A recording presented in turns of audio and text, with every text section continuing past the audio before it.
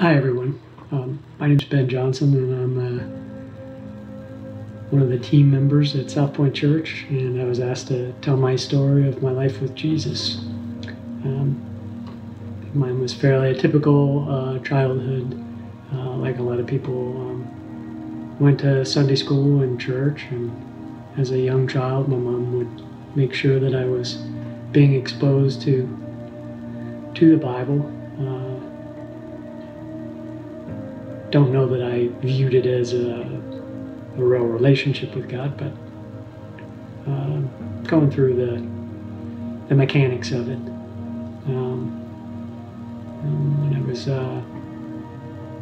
10, my oldest brother died in a car wreck, and as a result of that, my dad had a spiritual awakening, and he came back to the church, and as a result, of course, my family was even more involved in the church at that point. I accepted Jesus as my Savior when I was in 9th grade, and went through high school still doing all the stupid stuff that high schoolers are given to do. Kind of going through the motions, not really what I would characterize as a life of faith or walking with the Lord. But a couple years after high school, married my high school sweetheart, and we were very active in the church, went to Bible studies and taught Sunday school, and kind of still doing the same, going through the motions, not really about a relationship with Jesus. And when that marriage ended in divorce, I questioned everything about faith, and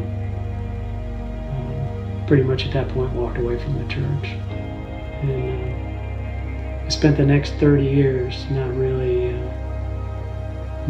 what I would call living the Christian life. I probably would characterize it as I was a Christian atheist, because I believed in God, but I lived my life as if there wasn't one.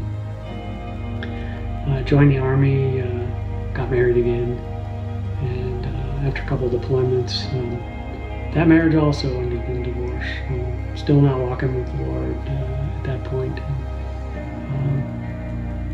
God was letting me find my own way, giving me my dignity to screw up and figure it out and find my way back. I ended up returning to Southern Maryland in the early 90s and went to work on base and met a wonderful woman, my wife Sharon, and we started dating, and after a few years we decided to get married, and we have a son together. And when Jake was about, I guess he was about 4 or 5, we kind of figured out that we really did need to do something as far as his spiritual upbringing. And so we were blessed to have neighbors who went to SouthPoint, and they spent a year about trying to convince us to try it out. And one Sunday Sharon told me she was going to go, and I didn't want to go. I was stubborn. I went for a run, and in the middle of my run, the Holy Spirit laid it on my heart that to question why was I resisting going to church.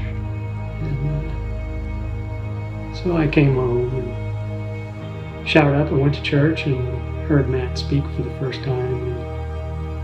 And the way he presented the gospel and the way he presented Jesus, it's very different.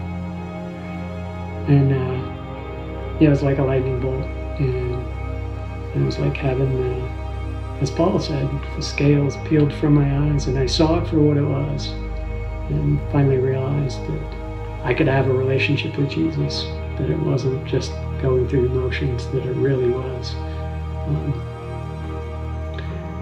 something deep and meaningful and fulfilling. And through the course of I guess we've been going to SouthPoint about 9 years now. And through those 9 years, my own faith has grown immensely, both as a result of serving on teams and being involved in a small group and daily reading the Bible. And I can honestly say,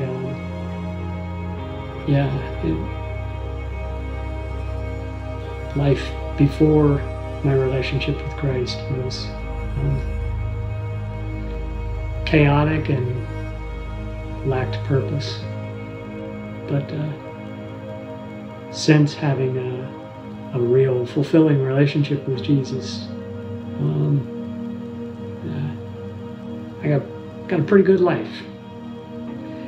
I tell people all the time, it's going better than I deserve. I think my favorite verses, probably like a lot of people, obviously John 3:16, because it pretty much sums it up.